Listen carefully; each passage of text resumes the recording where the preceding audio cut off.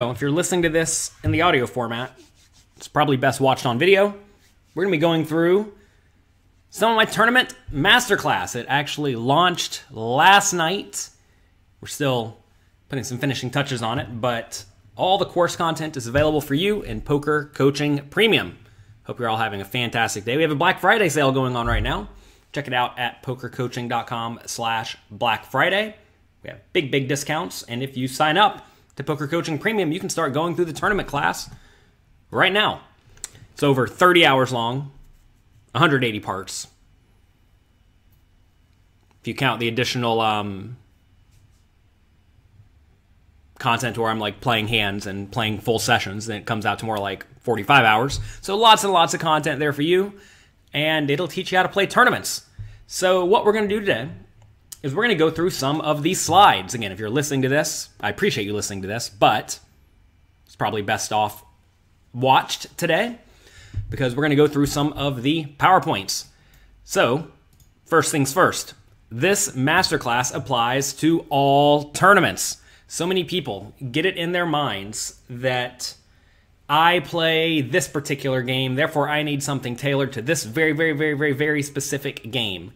And, you know, in the ideal world, if you could have some sort of poker genius come down and make you an exhaustive, extensive course on your very specific game, it would probably be better than a slightly more general product. However, it's not how the real world works. This took me about a year to get finished.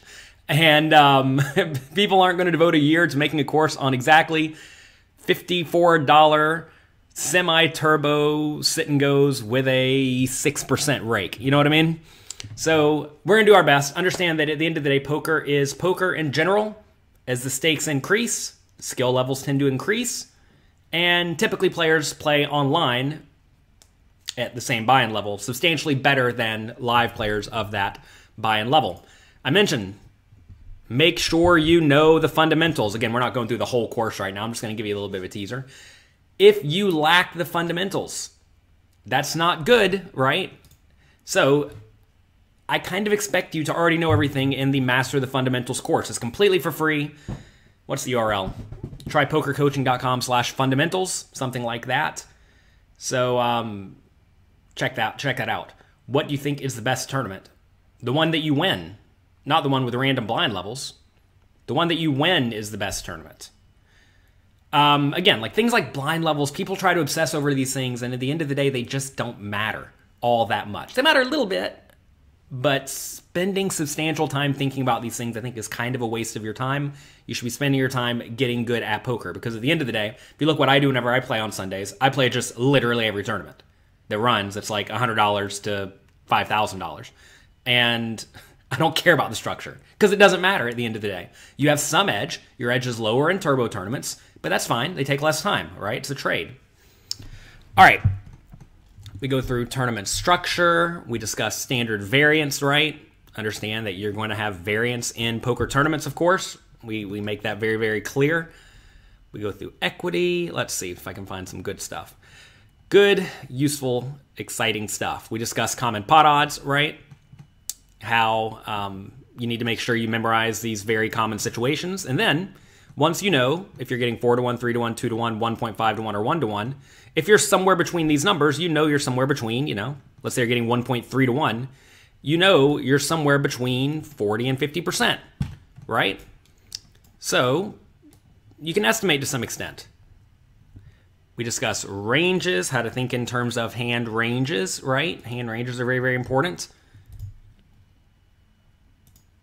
We discuss range versus range, right? It's important to know how your hand fares against your opponents, but also how your entire range fares against your opponent, right?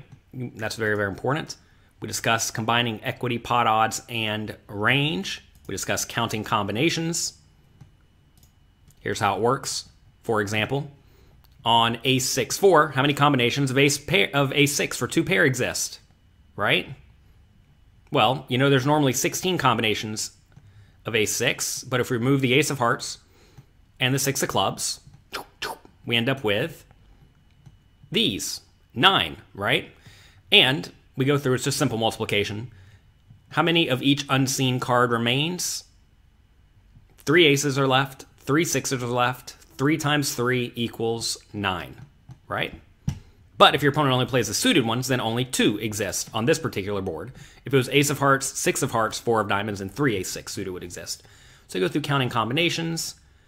We discuss implementable strategies and how we went about designing them. This course does discuss using GTO, Pio solver ranges, or Munker solver ranges where it made sense, and also an implementable strategy. We show how we went through and made these implementable charts that we have that are downloadable for you at pokercoaching.com in the tools section. Check that out. And here's the GTO chart. As you see, they are quite similar. Not perfectly exactly similar, but quite similar. Am I in quarantine? Yeah, I have to go get tested today. I just came back from Vegas, so I've been sitting in the bedroom for the last 5 days. And then we go get tested today. You're up €1,000 since joining Poker Coaching Premium less than a month ago. Nice. Good job. Good work. We also discuss post-flop strategies, as you can see. Again, making them implementable, showing the differences, the similarities, right? Notice here we have lots of hands that are mixed in the solver. But for simplicity, you can just sort of combine lots of these. It's not perfect. It's not perfect, but it's close enough. We discuss how chips change value. We discuss risk premium. All right, playing before the flop. Stack depth matters. We go through recommended pre-flop raise sizes, right? Recommended pre-flop raise sizes are very, very important. It's nice to make sure you stick with them to some extent unless you are trying to exploit your opponent. Went through quizzes during the free premium days, and you got third in the Sunday warm-up for $1,000. Good job, good work. We discussed pre-flop range composition. We have linear ranges, polarized ranges, right? Discuss condensed ranges, which are just the hands in green here, right? Let's see, what else do we have? We go through lots and lots of pre-flop strategies. Of course, many of these are already available at pokercoaching.com. Counting combinations looks really interesting, even for those not playing tournaments. Oh, we already have a cash game course, Mark. We already have a cash game masterclass. I'm actually going to go back and expound on it based on what I've learned in the process of making this course. But that kind of thing's already discussed in the cash game course. I mean, either play cash games or tournaments, right? So we already have a cash game masterclass. But the tournament one took a little bit longer because we had to discuss all sorts of stack depths, right? So we could discuss when you raise and get 3-bet. We discussed developing implementable strategies for that. Let's see. All this is pre-flop stuff. Facing limpers, how to adjust your strategy. Facing a raise and a call. We discussed playing against various player types, right? Right? Facing a pre-flop raise and a call. If your opponent's a nit, you want to be bluffing less often. You want to be calling with more implied odds hands, right? If your opponent's tight or aggressive, just follow the 75 big blind charts. If your opponent's loose and aggressive, you want to be bluffing more. If your opponent's a calling station, you want to be value betting more, right? Lots and lots of graphics like this that'll help you understand how to adjust your opponents. Let's see. We discuss effective stack size, stack to pot ratio. How, when you're deeper stacked, you're going to play a different strategy than if you're shallower stacked. We discuss adjusting when your raise gets 3-bet, right? Say you raise from the low jack seat to 2.5 big blinds with ace jack, and the button 3-bets to 7.5 big blinds out of his 45 big blind stack. Okay, what do? We should be adjusting, right? Against a tight player, we should just fold. Against a calling station, we should probably go all in. And against an overly loose aggressive player, we should probably shove, right? So you see, our strategy changes substantially based on what your opponent is doing. So you always need to make sure you adjust. Let's see. Cutoff versus button and cutoff versus big blind. We compare various ranges, right? As you can see. Cutoff, you're going to use a different strategy than in the big blind, right? Whenever you get 3-bet. So anyway, we go through all sorts of different scenarios like this. Let's see. Facing 4-bets. As we get shallower stacked, we discuss all sorts of stack depth issues. Let's see. Got to make sure we don't run over our time here today. Look at these nasty ranges. Yuck. All right, let's move over to post-flop. Post-flop. Betting versus checking. Very, very important, right? It's very, very important. Came in 34th out of 9,000 the other day. Good job, good work. All right, so whenever we discuss that you can have 4 possible decision pairs on the flop, how you can bet and then not fold if you get raised, right? You can bet and then perhaps fold or perhaps continue. Usually when you have a draw, you can check and then call, and you can have junk, right? So you want to make sure you're categorizing the 4 types of hands. For example, on Queen 9-7, a hand like Ace Queen is a premium made hand that's just happy to get a lot of money in. A hand like King 8 suited or Jack 10 or 10-8 is a draw, right? King 9 of clubs is a middle pair type hand. And Jack 6 offsuit or Jack 6 of clubs is just total garbage. Oh, wow. Andrea points out we have 2 webinars today. One from Giraffe Ganger and one from Matt Affleck. Very nice. Ooh, Giraffe Ganger must be a live stream from 3 till 11 p.m. Well, that's exciting. I love watching his streams. I always learn something. We discuss how on the flop, we have the hand types flowchart. Typically, you should be betting in essentially most scenarios with 33% premium hands, 67% draws. And often, not always, but often checking with marginal made hands, 70% marginal, 30% junk. We're going to go through and explain how to do that. Let's see. Continuation betting. That is a post-flop bet made by the pre-flop raiser. And there are 2 main factors here, frequency and size. And frequency is determined primarily by the hand types, the 4 hand types, range advantage, and position, whereas your betting size is primarily determined by who has the nut advantage, your opponent's range connectivity, and stack depth, okay? Do you all know this? These are the main factors that impact these decisions. So we already discussed the 4 hand types. Range advantage. What is range advantage? It's the idea that on a particular board, one player will have more equity than the other. For example, on Ace 7-6, if we take an under-the-gun pre-flop range on the top against a big blind pre-flop range on the bottom, you see on Ace 7-6, the pre-flop raiser has 65% equity, which is humongous. This is a big range advantage, right? On 7-6-5, we just change that ace to a 5. You see now it's close to 50-50, right? Now there's not such a big advantage. And you're going to find that typically when you have a strong advantage, you bet basically everything. When you have a moderate advantage, you do a decent amount of checking, usually with extra bluffs. And with a weak advantage or no advantage, you do a whole lot of checking. And you're usually betting very polarized with just your premium hands and draws. Is the tournament class out? Yes, it is. It was released last night. Frequency is also determined by position. Typically, you're betting more often in position than out of position. So that is important to note. We also discuss common board types when in position. We discuss your equity. Your equity is also impacted by the fact that your opponent's range is going to be stronger when they're in particular positions, right? Like a small blind calling range is stronger than a big blind calling range, and a button calling range is stronger than a big blind calling range, right? So you're going to see when you're in position, you typically have this much equity on all of these boards, which is important to note. You don't have to memorize these exactly, but you need to understand the differences between these boards, right? Like the low card boards are not all that great for you, whereas the higher card boards are quite good for you, right? And we again make it clear, strong range advantage, bet frequently, right? So whenever you see all greens up here, you're betting very frequently. Moderate range advantage, you're betting, kind of frequently. See the blues here, some of the blues. And then low advantage, we're not. How do we get our percentages? Game theory. That's just on the flop, by the way. We're talking about the flop right now. Turn and river come later. The one premium hand to 2 draws is what you should roughly have on the flop if you are betting very polarized. What's next? Let's see. What's this? Okay. Now, out of position. Take a look at this. All blue and red. When you're out of position, if you're trying to play fundamentally sound, you must do a lot of checking from out of position, often looking to check raise, which we discussed thoroughly. By the way, so far, everything we're mainly discussing is discussing how to play against people who play well. We discuss how to adjust to take advantage of whatever they do wrong throughout the course as well. So from out of position, you have to check sometimes. You never have a strong range advantage out of position. Actually, there are a few corner cases, but very rarely will that be the case. So that lets you know how frequently you should be betting. Next, bet. I'm sorry. That's how frequently you should be betting. Now let's discuss the bet sizing.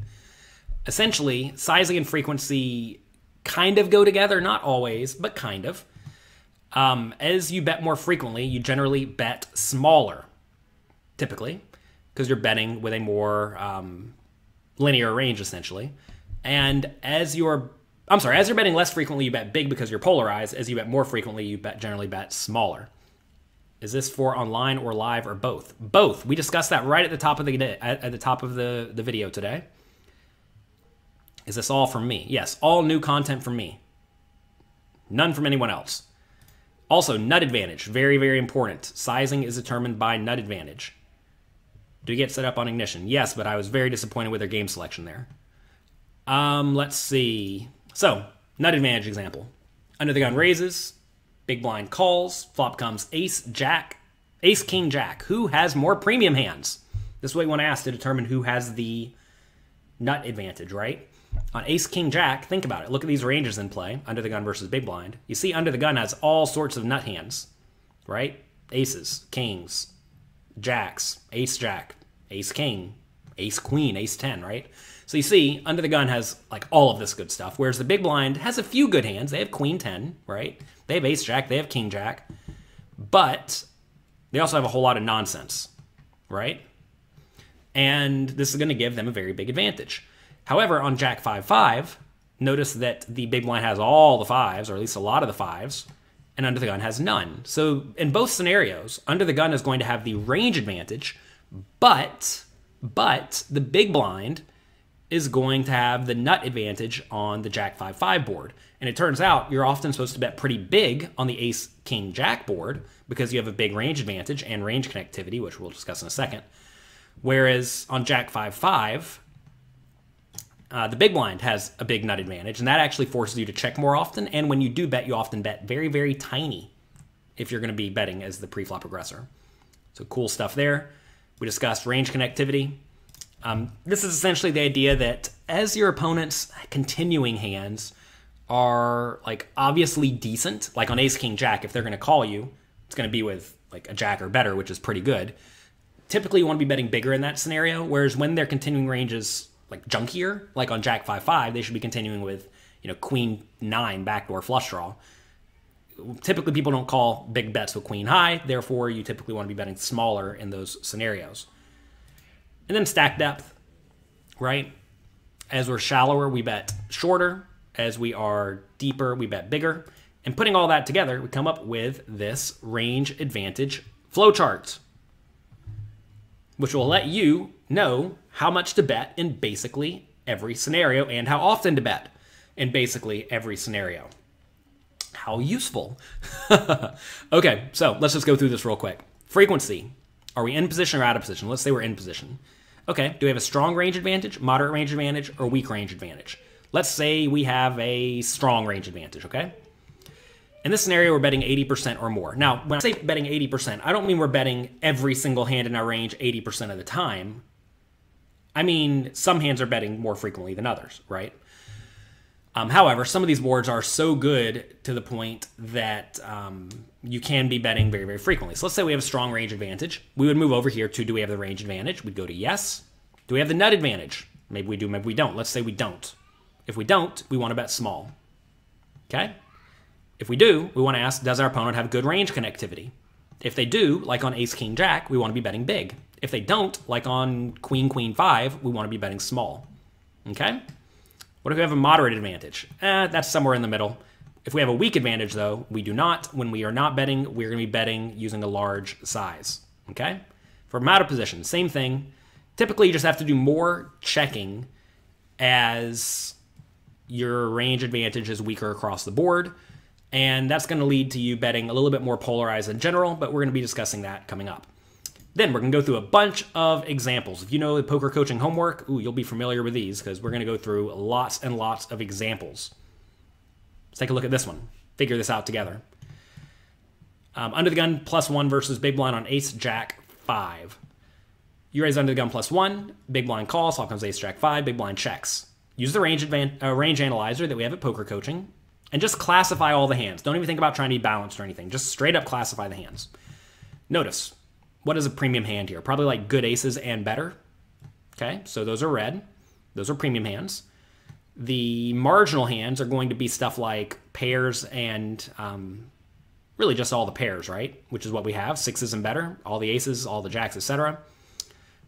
Draws are going to be, well, it's kind of hard to find draws here. It's not just the spade draws. We have gut shots, right? King, queen, king 10, queen 10, king 9 of spades and hearts for backdoor flush draw, right? All those. And then we have some junk, which are these draws that have no backdoor equity.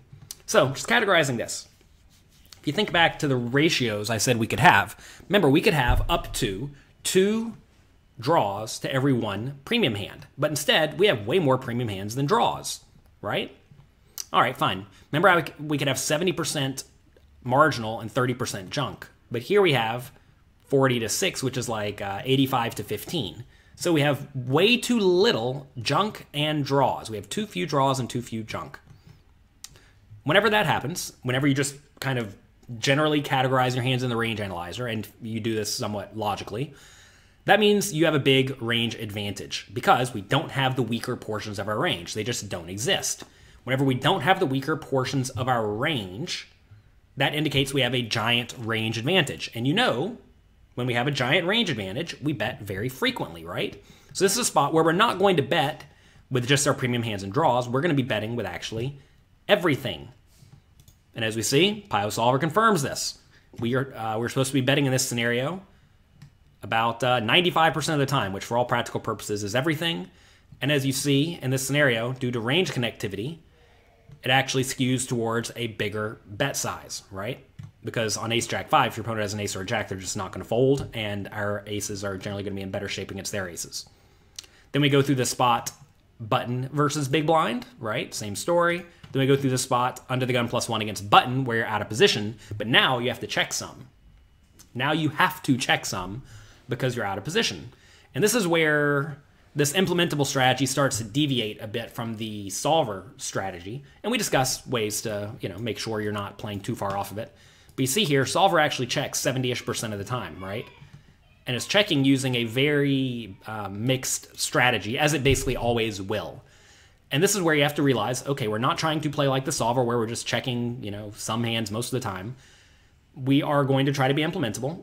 In exchange for this, we're going to give up a little bit of equity, but we're going to be able to implement the strategy at the table, which is very, very valuable. Being able to show up and make better decisions than your opponents the vast majority of the time is going to result in you winning money long term. So anyway, then we go through all sorts of flops. King, king 6, queen 10, 5, jack 6, 2. Let's find some that are bad. Ooh, jack 6, 6. Here's a neat one. Okay. Here's under gun +1, big blind calls, jack 6, 6. Same story, categorize your hands. This is a cool spot where, again, we completely lack junk and draws, which indicates a range advantage, okay? However, we completely lack the nut advantage. If we take a look at what the solver does here, solver actually checks back a ton, okay? Which other...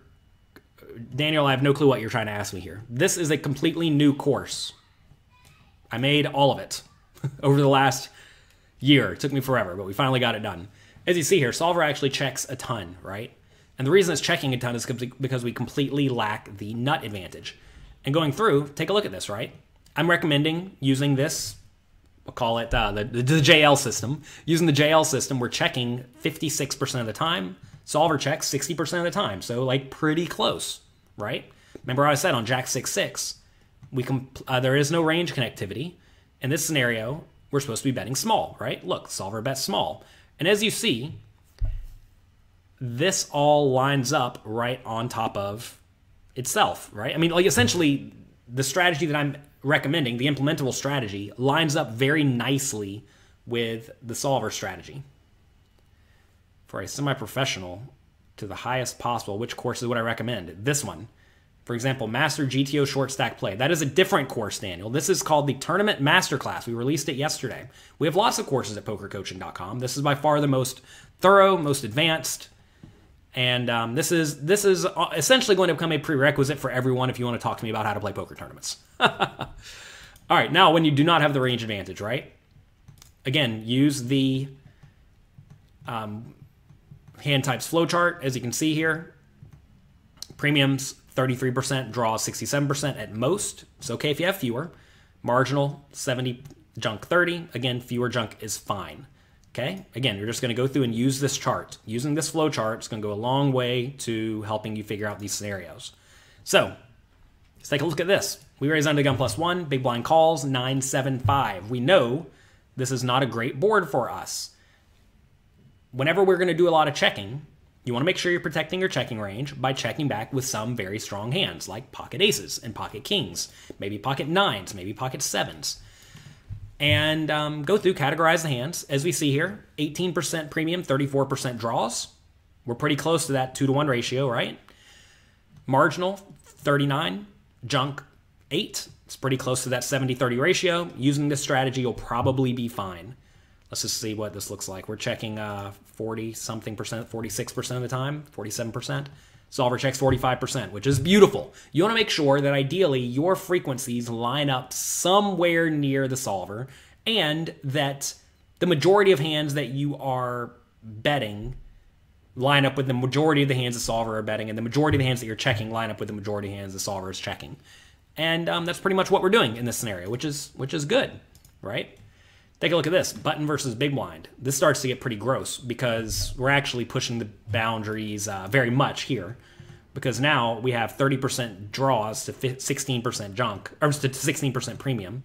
So right at the 2-to-1 ratio, marginal to junk, 37 to 16, 70-30, it's barely there. Essentially in this scenario, it's pretty rough. What do I have us checking? I have us checking 55%. Solver checks 53%. Beautiful, right? Beautiful. Why would we check aces and kings but not pocket queens? Take a second. I bet you can figure it out. This is a logic puzzle for everyone out there. Why would you rather check aces and kings but not queens? Look at what the solver does, right? Why would you rather check queens than jacks and tens on 9-7-5? Well, because aces and kings are less likely to be outdrawn. Right? If you have aces and you check it back and a queen comes, you still probably have the best hand. If you check it back with queens and an ace comes, you could easily be beat, right? So you're not just betting because your hand is better. That's not how this works, which is kind of interesting. Protection is very relevant. Value is very relevant. Realize aces and queens can get the same amount of value. But whenever we're checking in these scenarios, it's because we are not concerned with being outdrawn nearly as much. We go through 7-4-3, right? Notice here I had us checking 33%. Solver had us checking 31%, which is, very, very close again. And to be clear, I made all of these images before I even looked at the solver, which is quite relevant because it essentially shows that this system we are using lines up very nicely with the solver. And understanding how your range should be played and recognizing it actually does line up with the solver is good, right? It means that these strategies we are teaching are implementable, but also relatively close to the solver, which is great. All right, let's see. We go through common mistakes, right? People have too much junk in their range. Essentially, that results in them folding too often, too many marginal hands. We go through a bunch of common mistakes. Overvaluing hands, slow playing too often, over bluffing with junk. Okay, all sorts of stuff here. As the preflop caller. All right, now it gets kind of murky. Again, we're going to play similar to the preflop raiser without the advantage, right? Because now we're not going to have the advantage, right? We already saw that the preflop caller very rarely does not have much of an advantage where it's like 50-50. So take a look. Under the gun plus raises, you call on the button, ace, jack, 5. Under the gun plus 1 checks. We're playing 40 big blinds deep. So here we're check raising just our best hands. These are going to be our good top pairs and better. We're check raising some draws, mainly some draws that are too weak to get it all in, like queen 10 of diamonds. Check raising flush draws, which are going to have to probably get it all in. Check calling a lot of marginal made hands. These are going to be some aces, some jacks, some under pairs. Maybe 2 should be folded here immediately. It's kind of dicey. And then doing it with some junk, checking some junk. And turns out solver does similarly. Actually, solver picks slightly different bluffs, which is kind of neat to see. This is something we have found when we've gone through this. Solver often picks like pocket fours to check raise, which a lot of people will not find intuitive. Essentially, when you don't really want to check raise your draws, like let's say, what do we want to say here? Like Jack 10 of spades, right? This is a hand that you don't necessarily want to check raise for value because it's probably behind if you get called. As a draw, well, yeah, you can check raise it, but you don't really love getting it in. That's a hand that may prefer to call, right? Same thing like, take a look at 9-8 of spades, right? 9-8 of spades is a flush draw, but you can see it's check raising it way less than 25% of the time. It means it's calling it sometimes, right? You don't really want to check raise 9-8 of spades and get jammed on. So solver opts to find different bluffs, like 5-4. You can check raise the 5-4, and if you get jammed on, you can fold. Check raise the 5-3. You can fold, right? So kind of cool to see solver picking some really, really low equity bluffs. Notice solver is check raising the top pairs, right? And we go through all sorts of scenarios like this. Jack 6-6. This will be a fun one. So let's see. So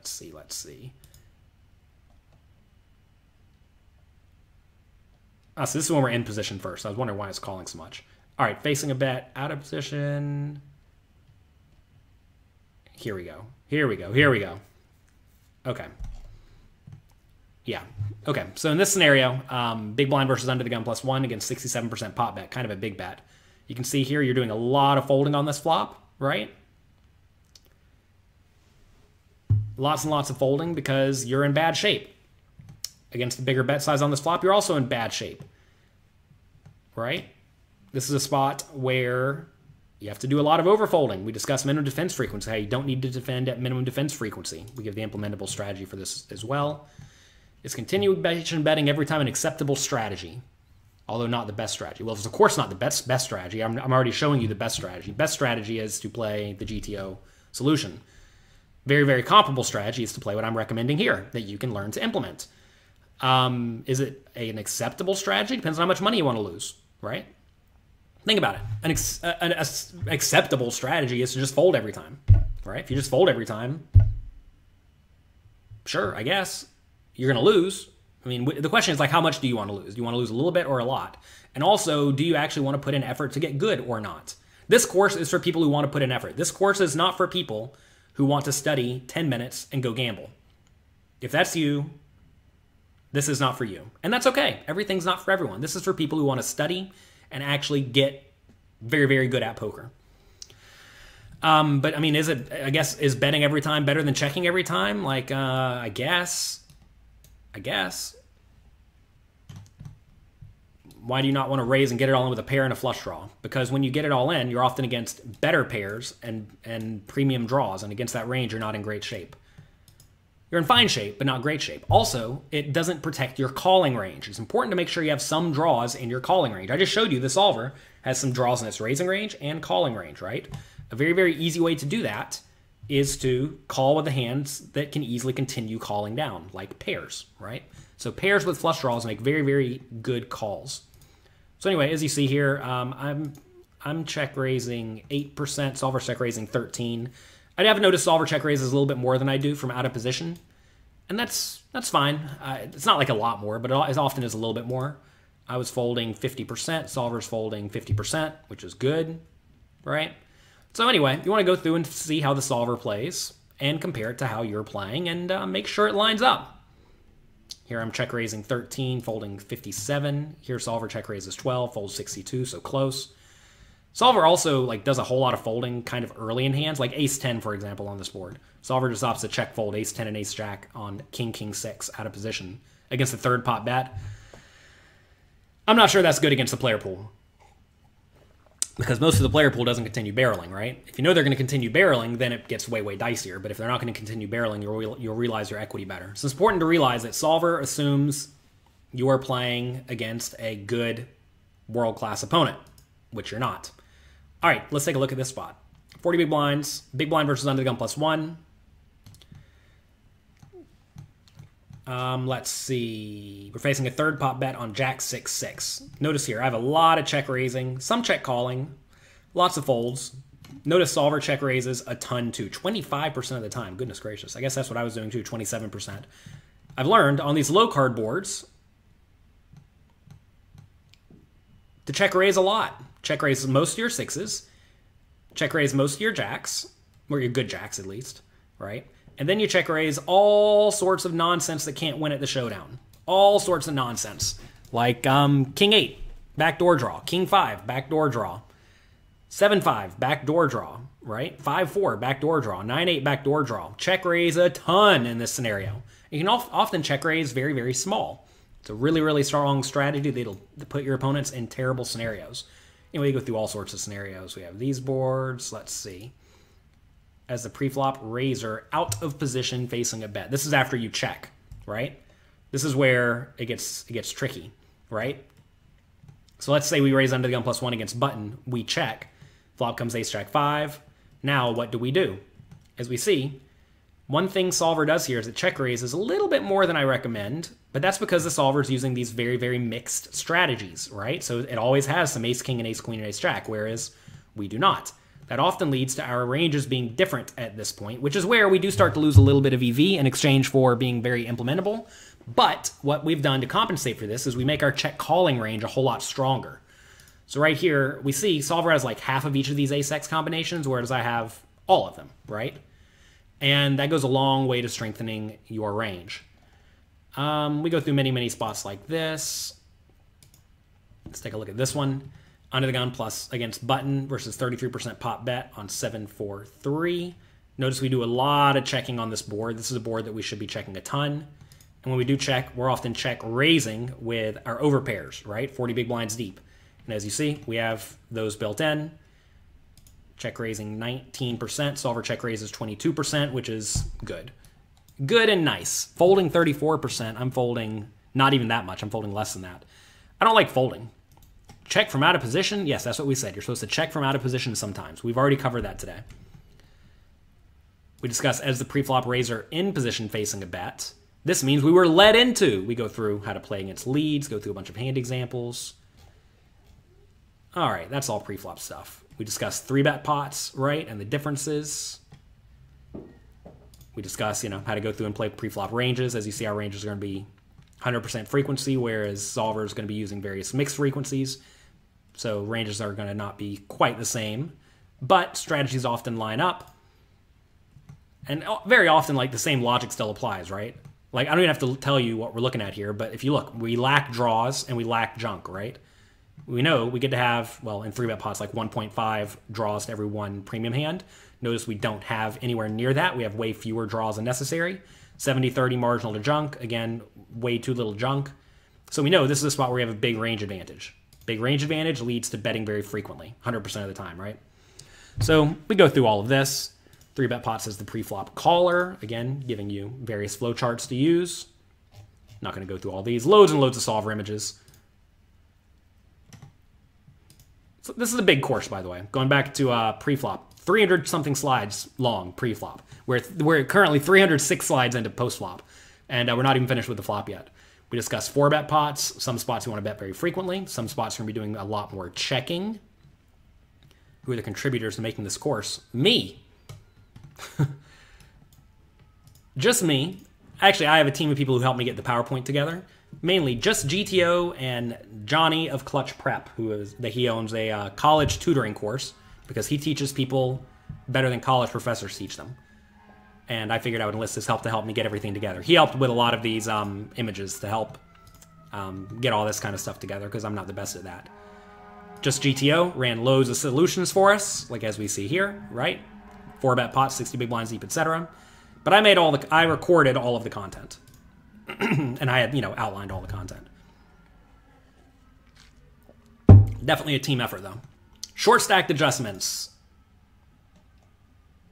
We go through the differences as stacks get shallower. We discussed how ranges get different as stacks get shallower. Looks like the complete package for tournaments. Oh, it is. We wanted this to be... So look, I knew a while back I wanted to make a very basic but thorough basics course. Master the fundamentals. We already did that. It's completely free. pokercoaching.com/fundamentals, I think. Also, we have the cash game course and we have the tournament course. Cash game course was great. You all loved it. I released it about a year ago. And I knew we could probably get way more advanced if we felt inclined. So with the tournament course, I decided, all right, we're going to go all out. We're going to do our best to make this thing as thorough as we possibly can. And that's what we did. I thought it would take like a month. It took a year. It took a year off my life. Now my beard is gray instead of brown. Oh, goodness. So anyway, this is meant to be all we need for tournaments. And I mean, I guess in theory we could go through and slot in changes as necessary in the future, but I'm not really even sure that's going to need to happen anytime in the near future. We discuss how strategies change as we get shallower. Like right here, right? Ace Jack 5. What is the main difference? It turns out frequencies don't actually change all that much, but sizing does. So we see we're betting bigger in general when we're 40 big blinds deep compared to 20 big blinds deep, right? And that's important to note, right? Also, we're doing a whole lot more raising out of position as we get shallower, right? As we see here, we're same scenario, but we're raising 20% of the time out of, or 40 big blinds deep, 31% when we're shallower. Do you need PioSolver? No, you don't. I already ran all these solutions for you. I mean, all of this stuff is available. So we go through lots and lots of this. Let's see. You know, lots and lots of this. Lots and lots of scenarios to make sure you understand the differences as a pre-flop caller when check to. And I go through and explain all of this. It takes many, many hours. 30 plus hour long course. How do you get this? You sign up for Poker Coaching Premium. It's only available in Poker Coaching Premium. You can actually get a big discount on Poker Coaching Premium right now at pokercoaching.com/Black Friday. 3-bet pot says the pre-flop aggressor. Oh, playing the turn. Finally playing the turn. All that was just to get through the flop. Main difference. You have to have fewer draws, right? Then on the river, you have even fewer draws / bluffs. I'm not even going to go through the turn. Well, I'm going to go through it very briefly because we're running out of time. We have positive equity turns, neutral equity turns, negative equity turns. That's going to impact your betting decision. We go through and show how various turns impact your equity on various boards, right? Under the gun +1 against big blind. Under the gun +1 bets very frequently here, but big blind has a whole lot of jacks and fives. Notice some of the jacks are actually some of the worst cards in the deck for you, right? Do you have range charts for specific positions in big blinds? Yes. We have all sorts of charts for you. We show how that changes your betting frequency, like on a jack, for example. On jack turns, you bet basically never, right? Because that's a very low equity turn for you. Turns out, turns that are good for you, like a king and a queen and a 10, you're going to bet a whole lot, right? Look, king and queen and 10, you bet a whole lot. Low equity turns, like jacks and fives and low spades, you bet pretty infrequently, right? There you go. We show how we go through and play various spots. We go through all sorts of scenarios like this. On jack 6-2, we discuss high equity and low equity. 9-7-5, high equity and low equity, right? We go through lots and lots of this from all positions, in position, out of position, 3-bet pots, single raise pots, etc. Turn probing, whenever it goes check on the flop, you bet the turn. When should you be betting the turn, right? For example, on an ace turn, and a king turn, and a queen turn, and a jack turn, well, ace mainly, on an ace turn, you're basically never going to bet. Did you know this? Someone raises, you call from the big blind, flop comes 9-7-5, it goes check, turns an ace, you should never bet. Notice here, on an ace turn and king turn, you check literally 98% of the time or more. Why? Because those turns are really bad for you, right? However, on the low turns, you should be betting almost every time, right? On a 6-5-4-3-2, you should be betting 70-something% of the time or more. What's the price for this chart? You cannot, or for this course, you cannot buy this course. It's only available in Poker Coaching Premium. Think like Netflix, right? You want to buy, what's the Netflix show? I don't even know what Netflix shows are. You want to buy The Umbrella Academy. I'm trying to think, what did I see recently? I didn't see the show. You can't buy it. You can watch it on Netflix. Well, if you want this, you can watch it on Poker Coaching Premium. Anyway, we go through lots of scenarios like this, explain how to play these with implementable charts. Ooh, look at this ugly one. Queen, 10, 7. Queen's Gambit. There you go. You're so out of touch. It came out a week ago. You're so out of touch. Yeah, you want to watch the Queen's Gambit, you got to subscribe to Netflix. You want to watch this and lots of the other stuff we have available, you got to subscribe to Poker Coaching Premium. Just cover bounty tournaments briefly. On this scenario, you should lead basically never. Almost never. When you are leading, just your best hands and your draw. And your draws. Anyway, lots of scenarios like this. Jack 6-6 when it goes check.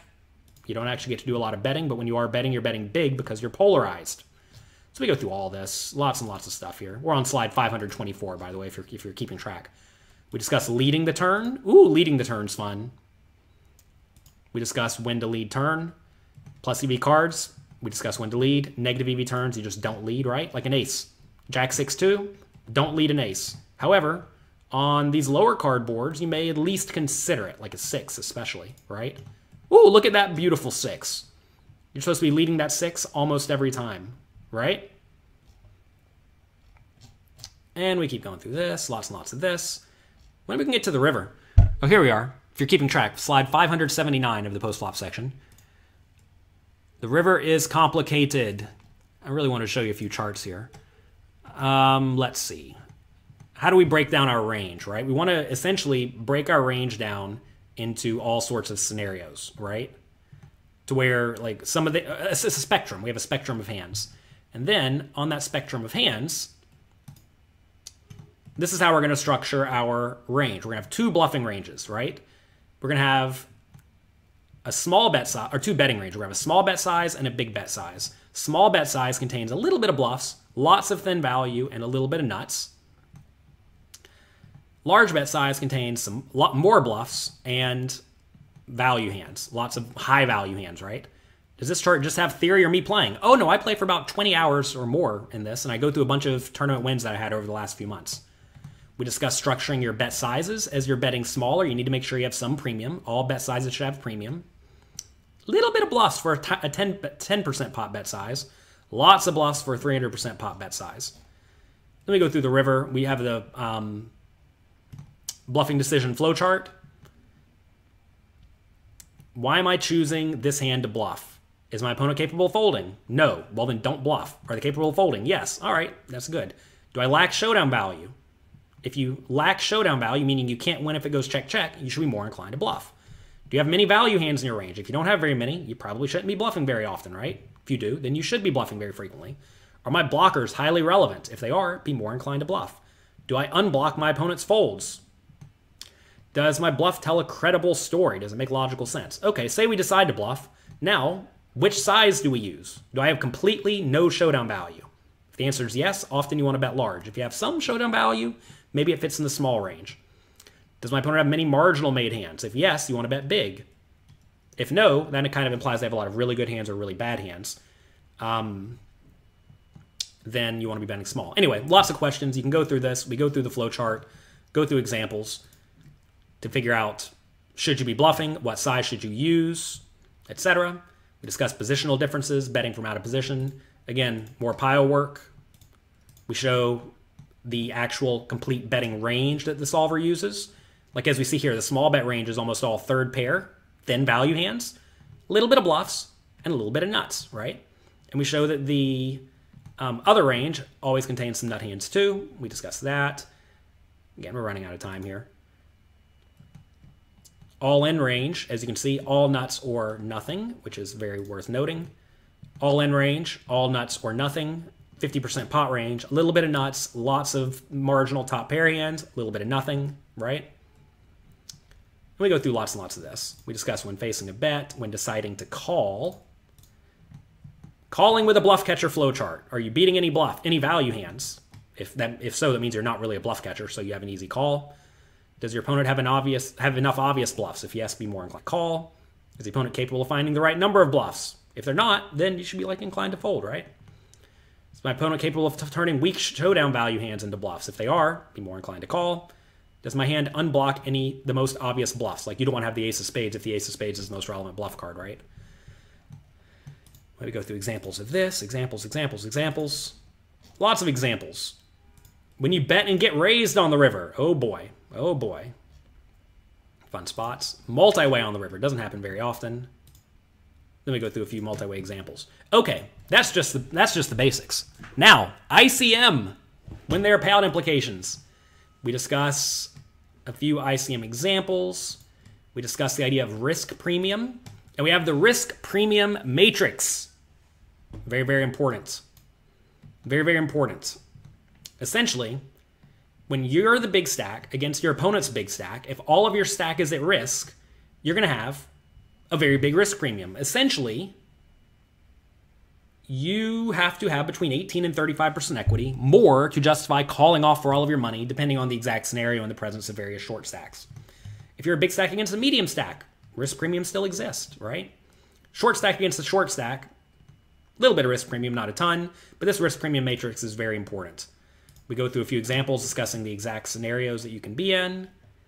We go through specific hands, specific spots, right? Explaining, risk, specific amounts of risk premium. Not everyone is aware of ICM. We discuss ICM adjustments, lots and lots of hand examples, and we discuss various stack depth examples. Okay. And then other topics. Short-handed tournaments, heads-up tournaments, turbo tournaments, re-entry tournaments, satellites. Lots on satellites here, right? Lots of content on satellites. Early level adjustments, late level adjustments, bounty tournaments. So there you go. Somebody asked about bounty tournaments.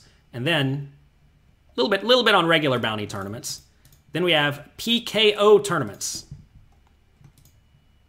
We go through PKO tournaments. There's a PKO bounty spreadsheet, by the way, that you can have access to as a poker coaching member. We discuss finances with bankroll management. Bankroll management with 30% ROI, which is what a lot of people have in most games they're going to be playing, or a little bit less or a little bit more. As you can see, if you're playing gigantic field tournaments with a small ROI, you're going to need 375 buy-ins. Good luck with that. Game selection. We discuss game selection in tournaments, which is actually very, very relevant. Skill assessment. We discuss the rake.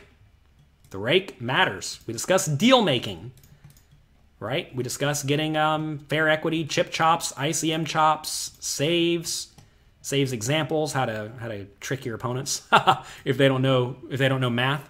We discuss the difference in making a save. Like making a save in this hypothetical scenario makes a short stack $33,000. There you go. Do I think PKOs are the future of tournament poker? No. Very, very difficult to implement in the live arena. We discuss backing. Markup, makeup, what's your ROI considerations. Do you care if the backer is profitable? We discuss bad deal for backers, right? Because you want to make sure you're not screwing your backer. Do you need backing? Poker is a great get-rich-slow game. Other topics, tells. We go through tells, mindset stuff. We go through mindset, continued learning. I think that's it. Oh, that's not it. Then we have a lot of, let me look up this thing. We'll tell you all of the play and explain that's included here. Whenever you go to the site, go to courses, click on Tournament Masterclass right there at the top. Hand history reviews. Okay, let's see what we got. $50 online tournament review with me. $55 tournament win with me.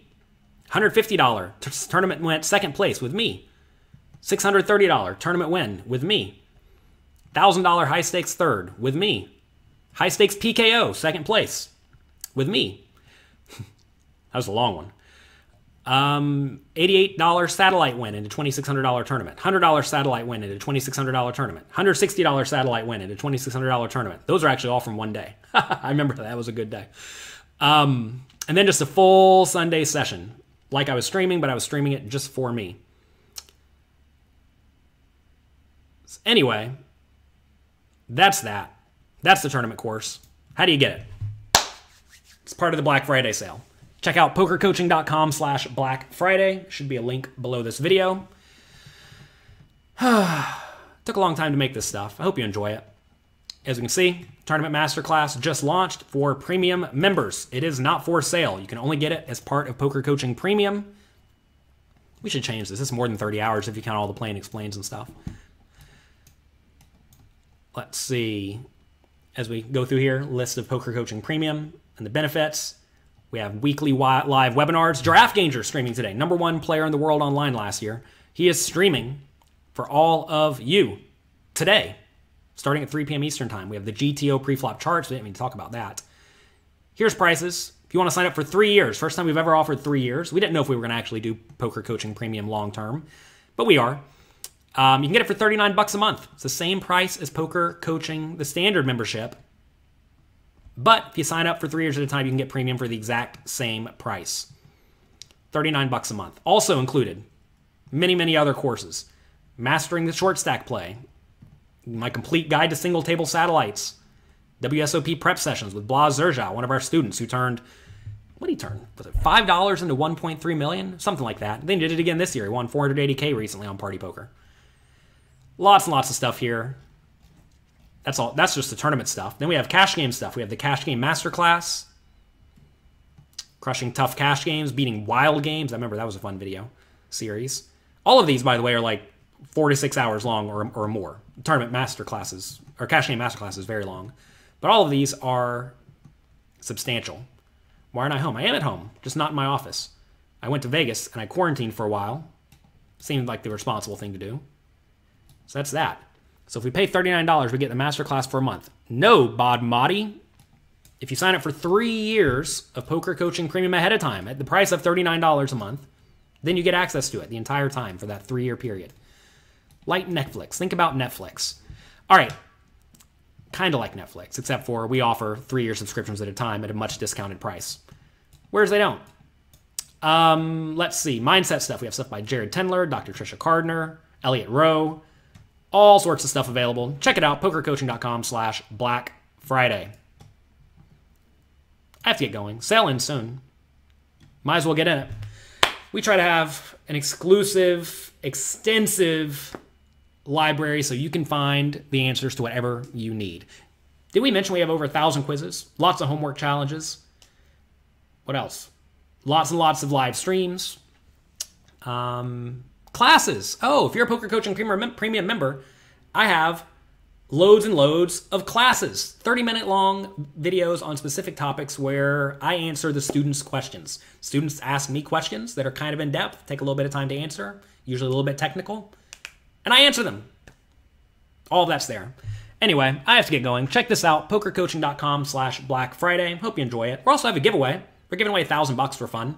Check that out at pokercoaching.com/Black Friday giveaway. Kind of like Netflix, except for whenever you subscribe to Netflix, you lose money. Whenever you subscribe to Poker Coaching, you win money. That's exactly it.